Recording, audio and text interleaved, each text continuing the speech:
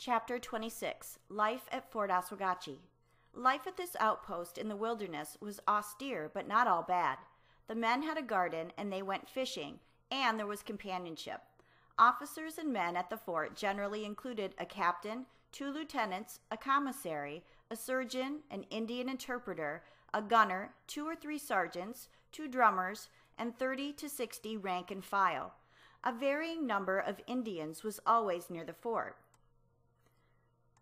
Laboratory chests 1, candles, pounds 1, laboratory knives 2, barrels of corn powder with copper hoops 4, round shot, loose 238, case shot, fixed to wooden bottom 16, grape shot 40, scissors, pairs 1, priming wires 2, barrels, copper, hooped, containing carbide cartridges 2, measures for powder 2 pounds, 1 measures for powder 1 pound 1, measures for powder 8 ounces 1, measures for powder 4 ounces 1, measures for powder 2 ounces, measures for powder 1/2 ounce 1, muskets with bayonets 9, and cartridge bases 9, received from the late 84th Regiment. A return of furniture at Fort Oswegatchie on August 31, 1784, prepared by Sergeant Harrison and Barrack Master John Ferguson, listed, blankets 33, rugs 18, bed cases 18,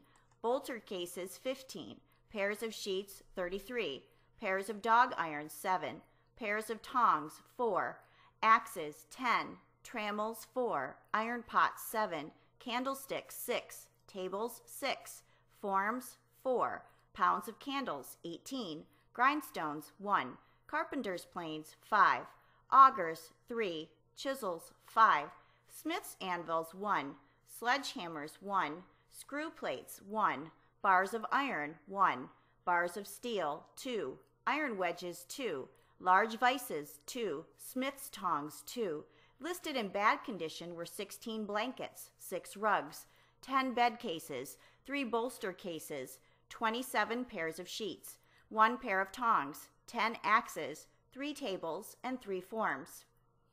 Provisions included rum.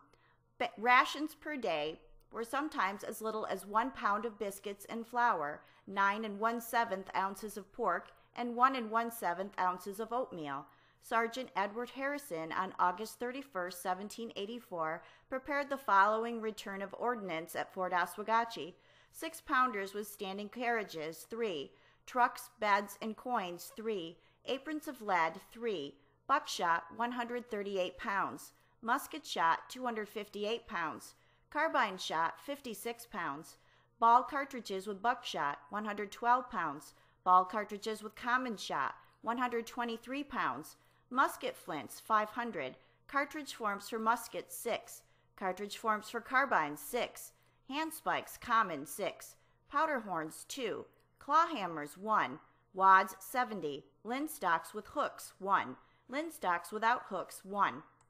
dark lanterns, 1, padlocks, ladles with staves, 2, slow matches, 38, marlines, tarred, 1, punches for clearing vents of guns, 2, cartridge paper, quires, 12, sponges with staves and rammer heads, 3, spare sponges and rammer heads, 15, steel spikes for nailing guns, 3, sheepskins, 5, watermelon tents, 1, pack thread, 6 ounces, pack thread for cartridges, 6 ounces, wad hooks, 2, cartridge papers for 6-pounders, empty, 260, cartridge papers for 6-pounders filled with powder, 25. Company Adjutant Ferguson on September 8, 1781, prepared a return of provisions at the fort, listing 4,080 pounds of biscuits, 4,358 pounds of flour, 4,281 pounds of pork, and 2,800 pounds of oatmeal. These amounted to 8,438 rations of biscuits and flour, 7,491 of pork, and 39,200 of oatmeal, or victuals of biscuits and flour for 150 men for 56 days, of pork for 49 days, and of oatmeal for 200 days.